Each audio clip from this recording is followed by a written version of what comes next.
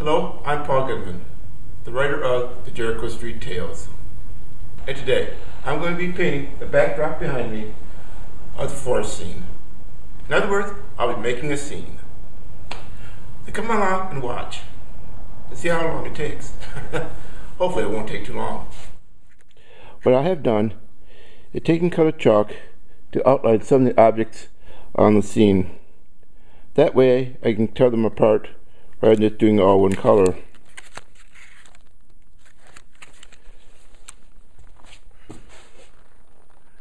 Give you somewhat of the idea what I have done so far. Sorry about the poor lighting.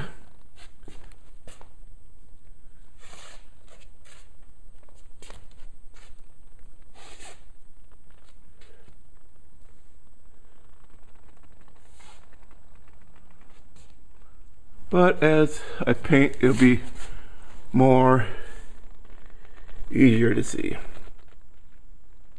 First, I'll use a light green for the grass. John, the house manager, suggested that I use a small paint roller to do the area rather than a brush. He said it'd go a lot faster, so I'm taking his word for it. And I need all the speed I can get. I had 2 more to do after this one.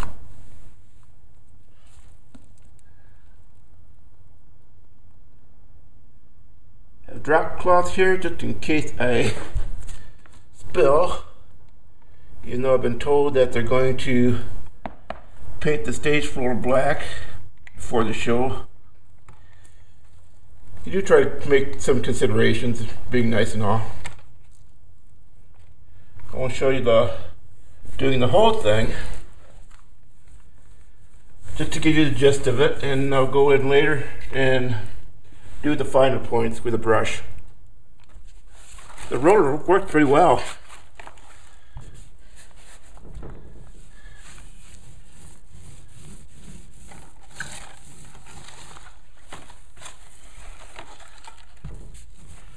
Might take 2 coats, but going quick enough.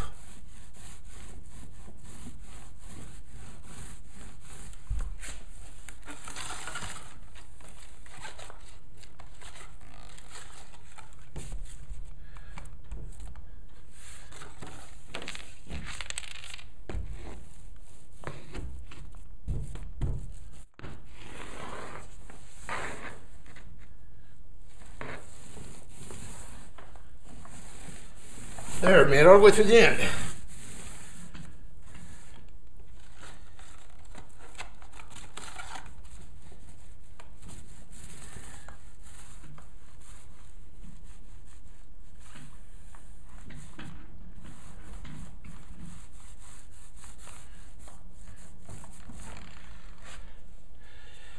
Not bad for a rough job.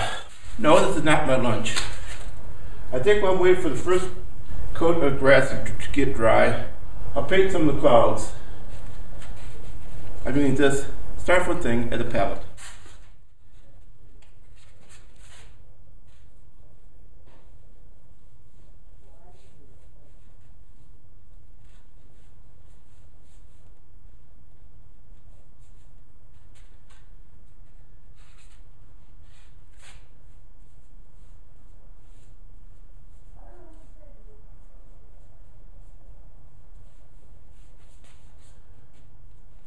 Well, I tell you what, this glue on is dry. It's sucking up the paint like anything, but it'll go well. Stay tuned. Well, now that I have the grass done, I'll now do the background trees and also the sky using the roller.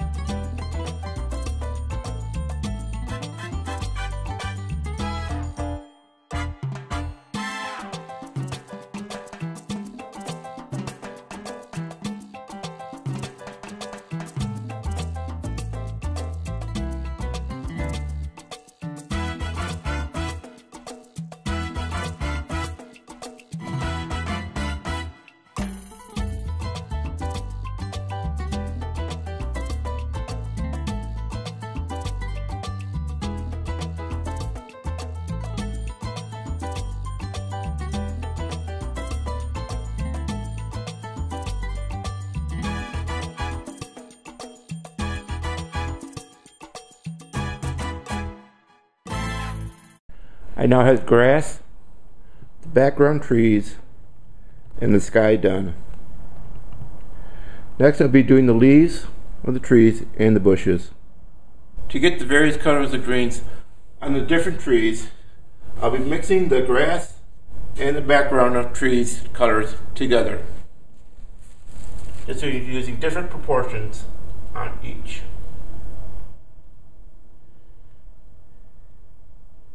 Making sure that the proportions are hefty enough to cover the area needed.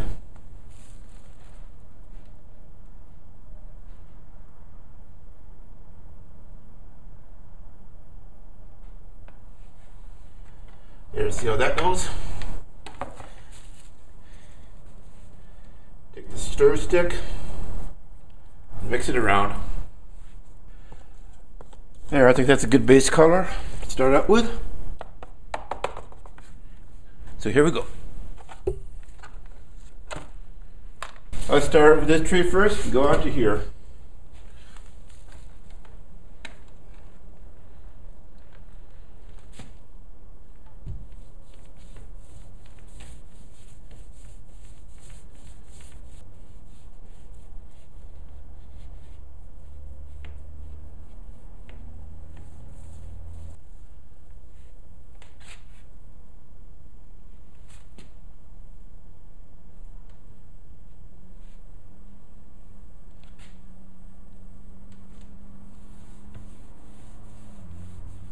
On second thought, rather than going to the tree next to it with a different shade, I'll keep the same green that I have here and go throughout the entire backdrop on different trees.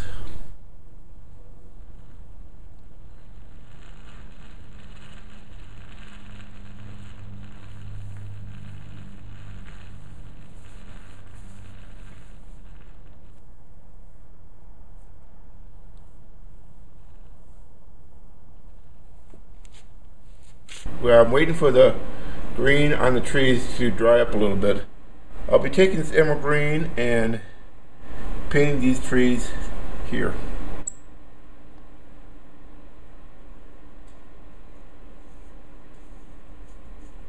I'll be painting this one and also this one. This one I'll do a different color. While I'm waiting for the first coat of the trees to dry, I'll just do the bushes.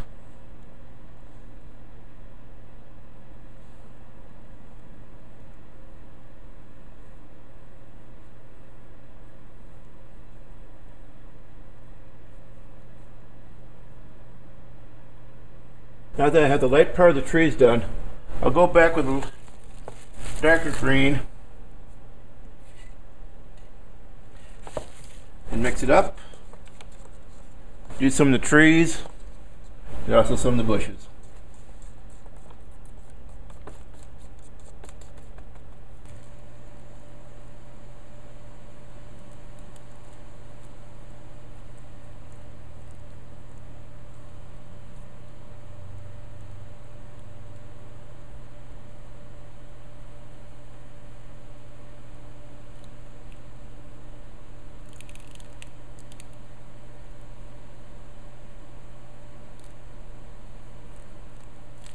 And hopefully you can tell the two apart.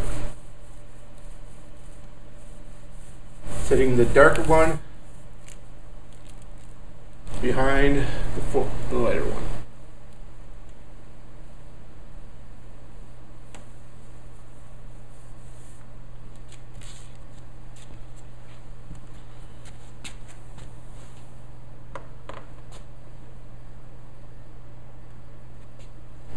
I have to go a bit darker with it. The trick is that it's dark enough so that it separates from that, but also light enough that it separates from the background trees.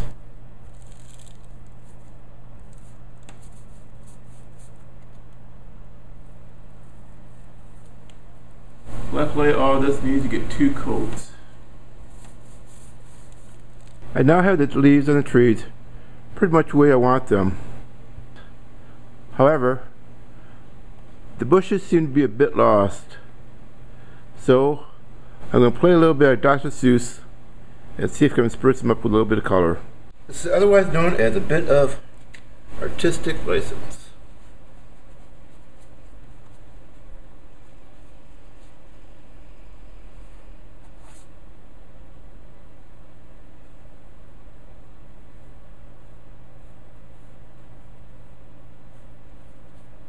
Try out a different color.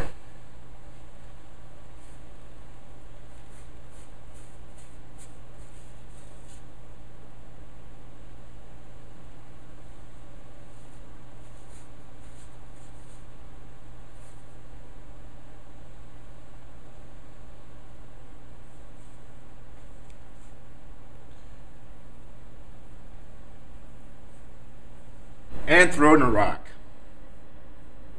So, not actually throw it, but paint it.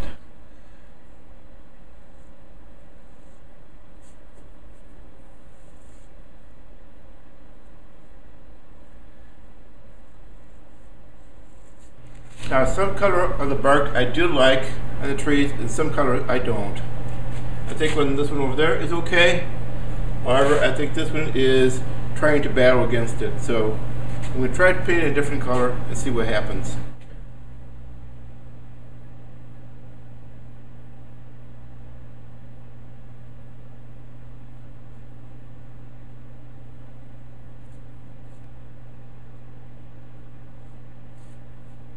And the same goes for over here.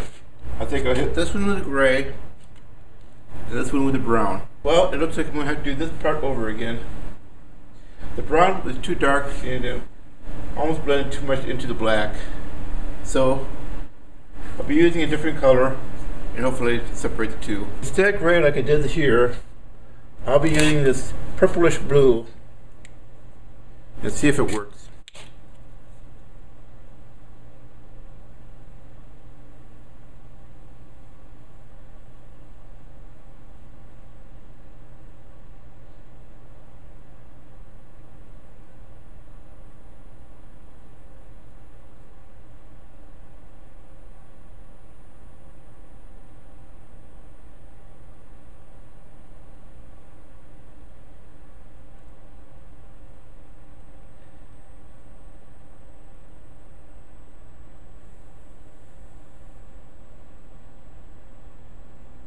Now, I had the color pretty much the way I wanted. However, I'm not too pleased with this color here. So, I'll do it a nice pink. Again, a little artistic license.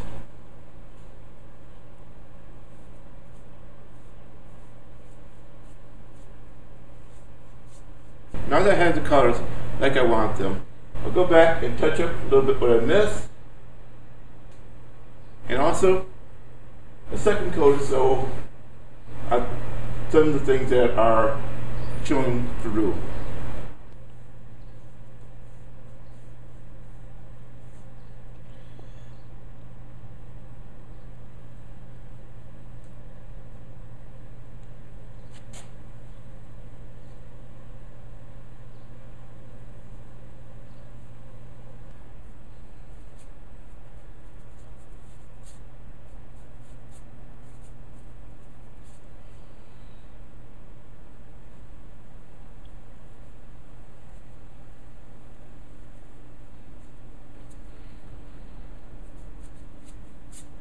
Okay, I now have the colors the way I wanted. Now what I'm going to do is take this black and touch up some of the black outlines. Now you may have been wondering throughout painting this whole scene why I kept the style of having a black outline on everything. I wanted to make this scene look like a storybook. A coloring book, as you may, keeping it whimsical and funny.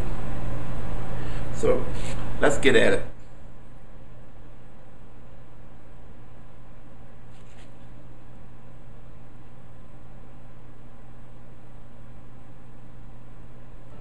I now have the background completed.